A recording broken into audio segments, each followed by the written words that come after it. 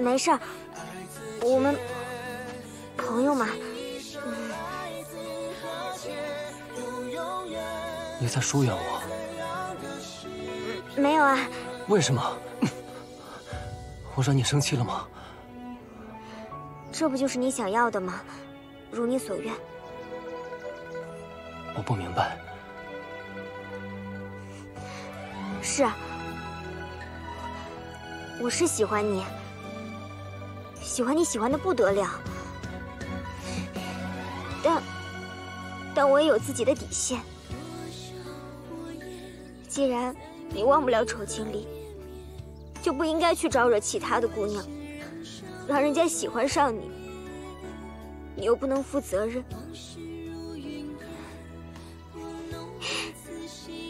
不过你放心，等时间一长，我肯定能忘了你。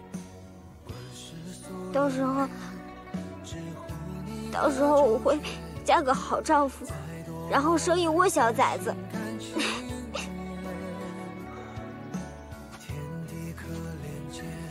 好，那我就对你负责。你为了负责要勉强自己，我不需要。我和七七就是丑清丽，我们从小一起长大，我也习惯了守护她。我不想听。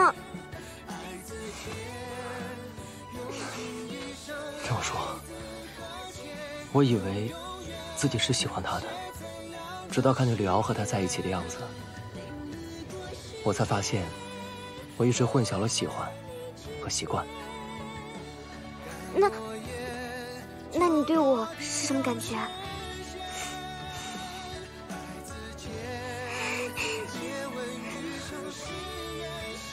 你说呢？